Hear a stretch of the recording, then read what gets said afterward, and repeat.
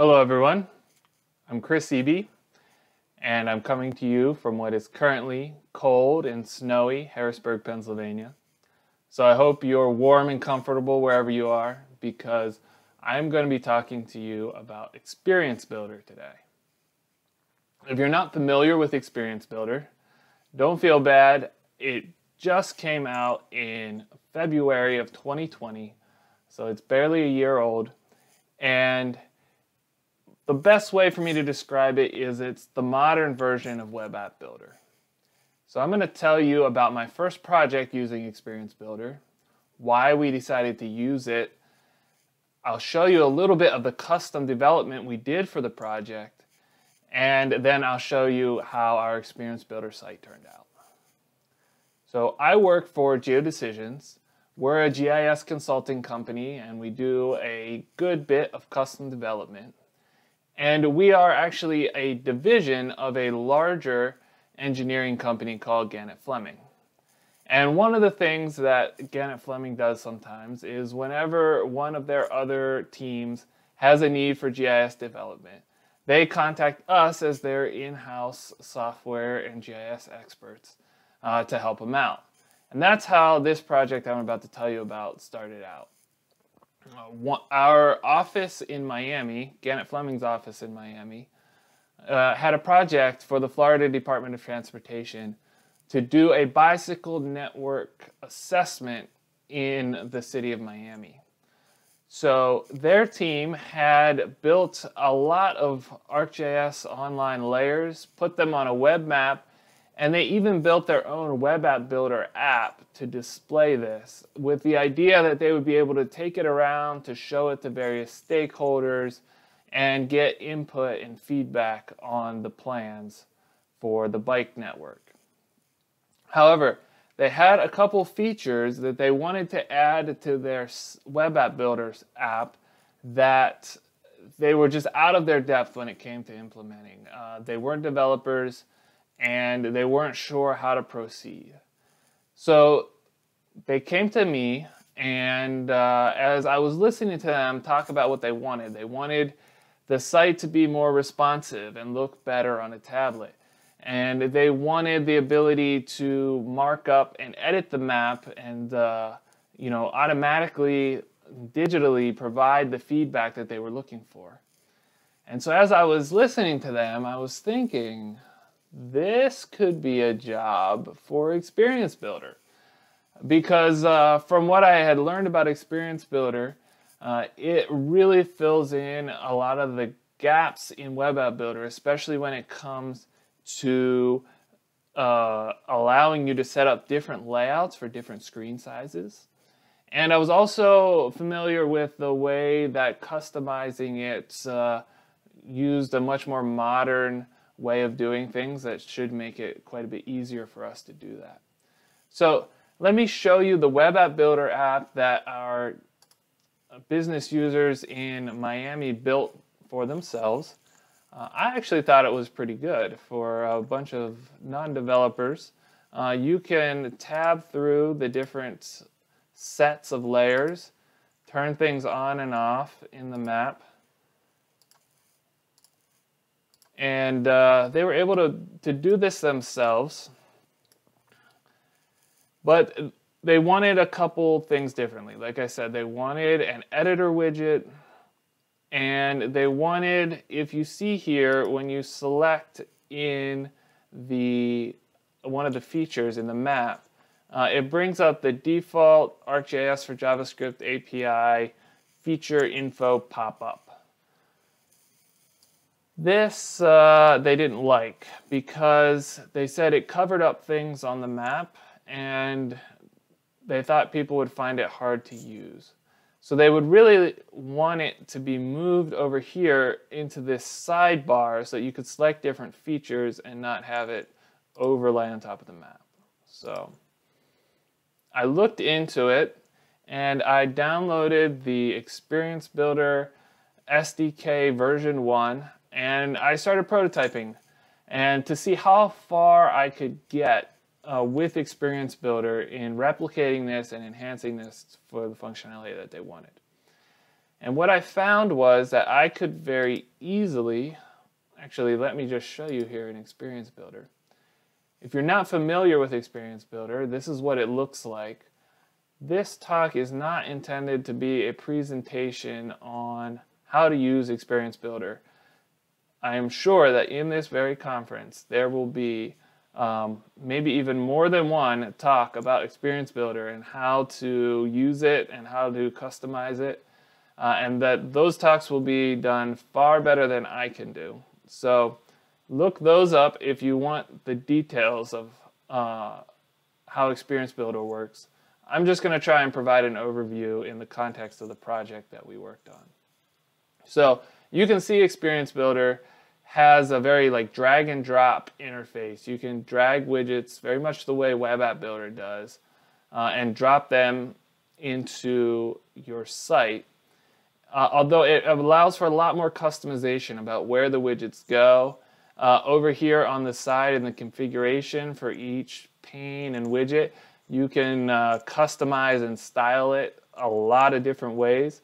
And then you can also switch between different views and see how the site will look and adjust it in this view in a way that won't break it in other views.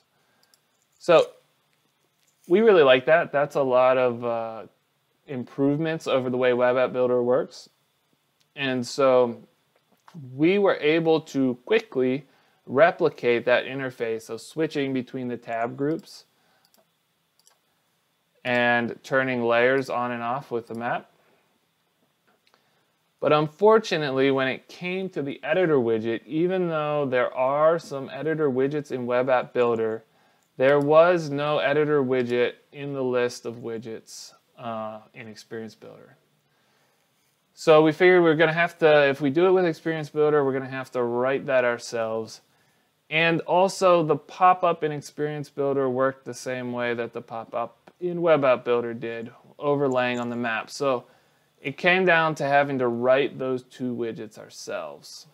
So did a little bit more research on custom widget development, and I found that unlike Web AppBuilder, which is written using the Dojo framework, which is nobody's favorite framework anymore, Experience Builder is written with the React framework.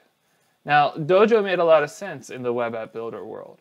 Web AppBuilder used the JavaScript API version 3, and that was built on Dojo. So it makes sense to build a site using only one framework so that you don't have to pull down multiple frameworks and add to your download and render times that way. So it made sense to do that, but Experience Builder is built on the ArcGIS for JavaScript API version 4. And that originally used Dojo as well, but the team has been stripping Dojo out of that API version. And currently, if you're just an API consumer, you really wouldn't know that Dojo was there at all. My understanding is it's still underneath the hood, but they have plans on removing it in future versions. So that's one of the great things about version 4 of the JavaScript API, in that it's much more framework agnostic, and you can mix and match it with your favorite framework, whether that be React or Angular or Vue, a lot more easily. So Experience Builder takes advantage of that to be written in React, and all of its custom widgets are written in React as well. So looking at these examples that Esri provided, we felt like it would be easier to customize Experience Builder than it would be to do the same customizations that we would have to make in Web AppBuilder, even though Web AppBuilder had some editor widgets pre-built, ready to go. So we took this back to our team in Miami, and we told them, so here's what it would take in Web AppBuilder. Here's what it would take in Experience Builder. We think it might, we're not quite as familiar with Experience Builder, so it might take a little bit longer for Experience Builder, but it's also the shiny new thing. which do you want us to use? And they said, we'll take the shiny new thing. So that was awesome. And we got started on our project.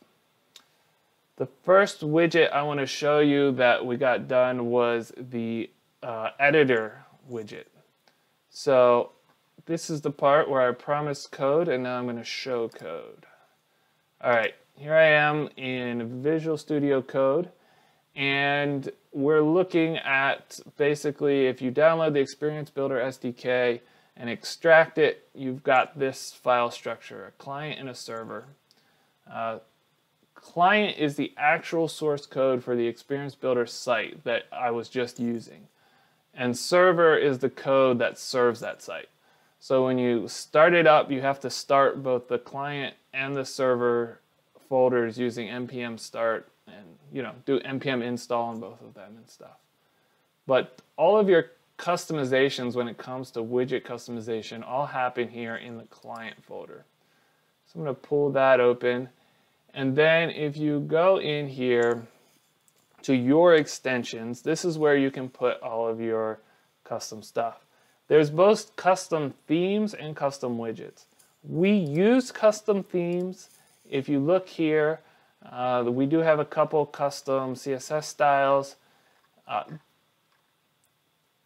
although there's not very many considering the amount of customization that we did, which speaks to the inherent customizability of the Experience Builder.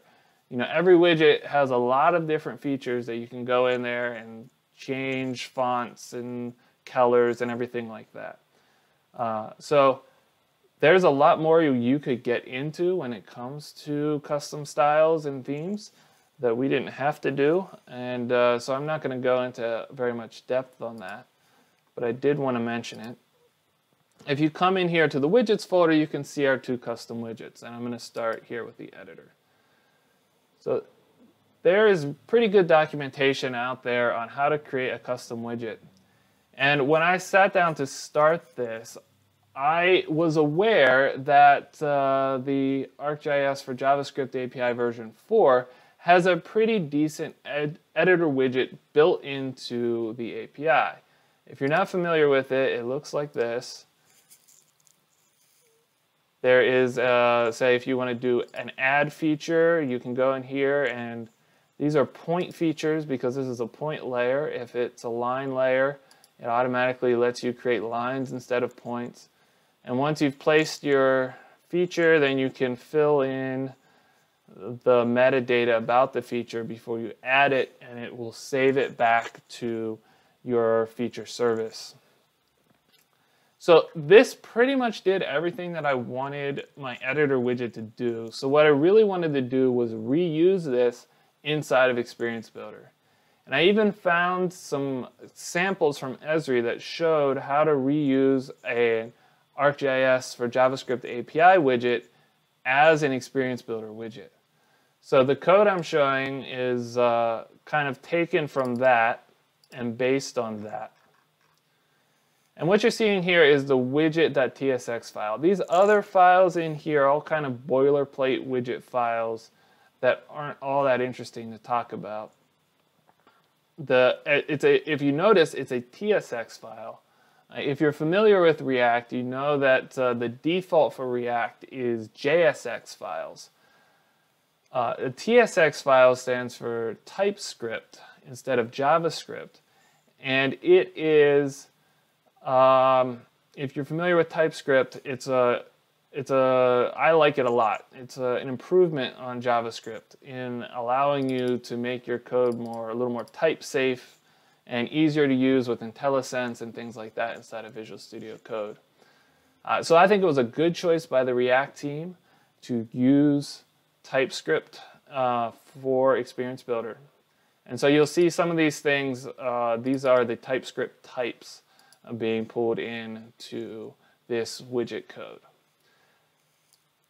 So a couple areas I want to highlight in this widget. A lot of this, again, is kind of boilerplate widget code. But important thing here is that we are importing the editor object from the ArcGIS for JavaScript API. and then that will allow us to use it inside of our widget code. So this is the widget class, and this is the active view change handler that basically we're using it because it fires whenever the widget loads. So if I jump down through here, some more of this widget boilerplate, we get down to this piece of code. This is where I instantiate the editor object.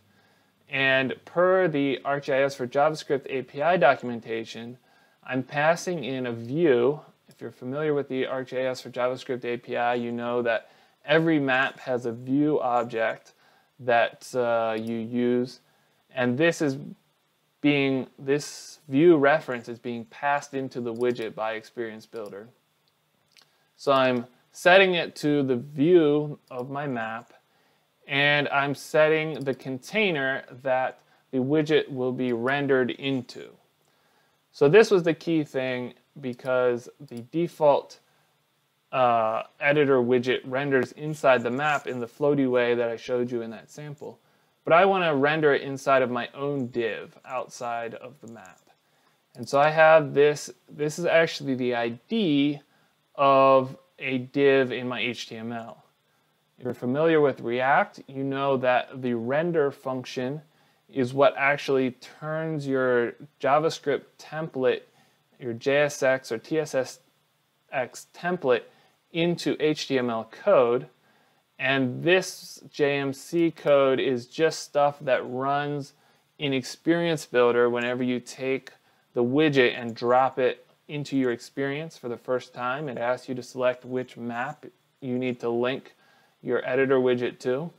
So it's not actually even used by somebody who's using the compiled version of the app.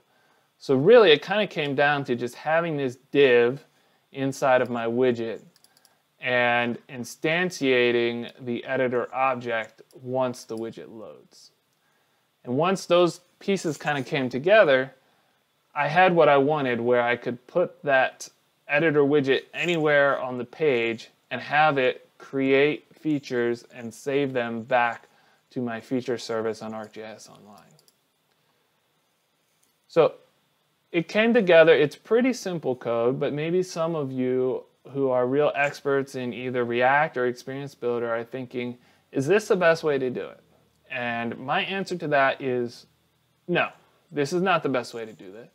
And I know because since I wrote this code, Esri has released a sample in their samples GitHub repo of an editor widget. If you go in here to the runtime src, there it is, widget TSX. And you can go down through, and their code is actually shorter and cleaner than mine. If you were wanting to make an editor widget today, all you would have to do is copy and paste and drop this into that your extensions folder, and you'd have a nice editor widget. And Esri even went so far as to do a nice little write-up of what all is going on in this widget, so you can understand how to enhance it if you needed to. So it's nice that they released it. I wish that they would have had it out at the time that I was writing my code. I think it came out about a month after I finished my stuff. But it just goes to show how many nice samples they have out there in their documentation already. One other nice thing about existing sample code is that all of the code for the widgets in Experience Builder is available to you as a developer, all of the source code. If you go in here to the dist folder and widgets, and you'll see here, Esri calls it the GIMU library, which is what they've kind of built Experience Builder with. And there is source code and widget TSX files for every single one of those widgets that come out of the box with Experience Builder. So we found that really handy, because if there was some functionality that you see one of the default widgets doing, and you wanted to add that to your custom widget, or you wanted to take it and tweak it a little bit, then it was very easy to come in here, see their code, take it, drop it into your own widget, copy it, paste it, whatever, and replicate that functionality. And that came especially in handy whenever it came to our second custom widget, the custom feature info widget. And this one's a little bit more complex, so I'm not going to go into the same amount of detail that I did on the other widget. But basically, the existing feature info widget did 95% of what we wanted it to do. But it was linked to a specific layer in the map. And we wanted it so that if you clicked on any layer in the map, it would display the info for the feature found underneath there. And so we dug around in the existing widgets, and we found that the list widget that came with Experience Builder worked that way. So what we did was we kind of copied the feature info layer, and then we copied the message actions functionality from the list widget. And the message actions is the way in Experience Builder that's built in that allows widgets to talk to each other.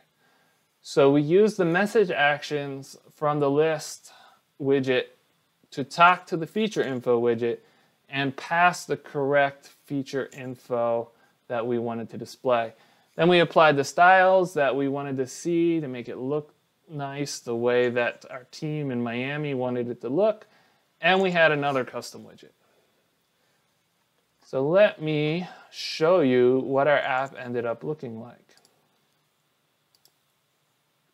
Here it is. You can see it looks kind of like that Web AppBuilder app. You can tab between these, turn things on and off. But when you click on one of these features, this is our custom feature info widget, and it displays all of the feature info pulled from the map through the message action into our custom formatted display here. And then the editor widget shows up if you click this How to Improve the Network button. So if you want to add a feature, you can pick the layer, start drawing,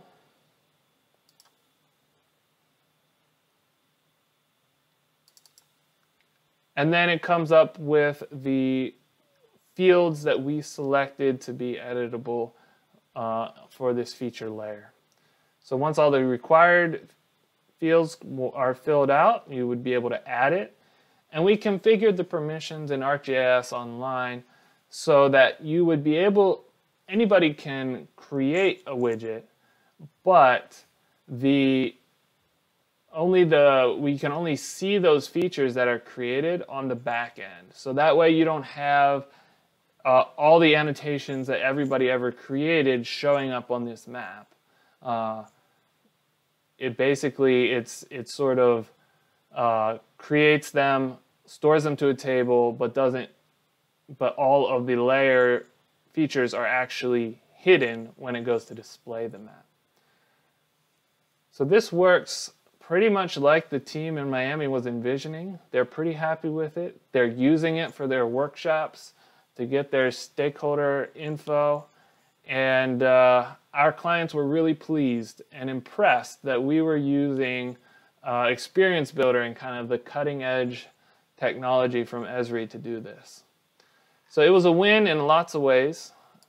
And to finish up, I just want to talk a little bit about some takeaways.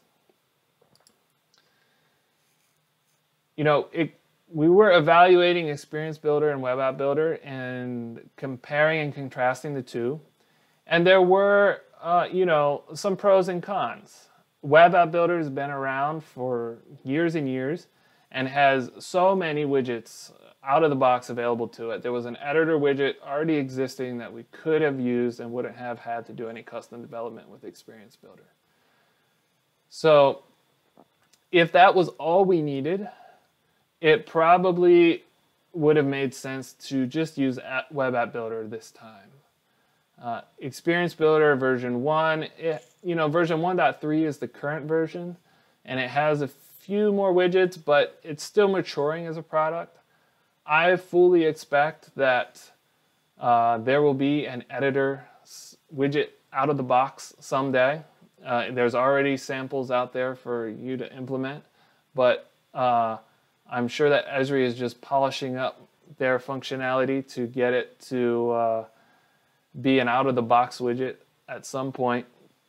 So it's growing. It's not 100% there yet. I think it's not for us going to be a default choice. It's going to have to be a case-by-case evaluation as to whether it should be a Web AppBuilder app or an Experience Builder app. But we really liked a lot of what's going on with Experience Builder. The fact that it's written in React, which is much more standard, much larger community of developers that know it and know how to use it, was a big plus for us as developers, and giving us a jump start in figuring out how to create our own widgets. We really liked how it fills in the gaps when it comes to responsive design compared to Web AppBuilder. And even the ability of widgets to talk to each other using that message action. That's always been one of the sticking points with us with Web AppBuilder customization. And we're really happy that the Experience Builder team has added so much of that into kind of the behind the scenes of it, on top of all the additional customization options that they're giving us in Experience Builder.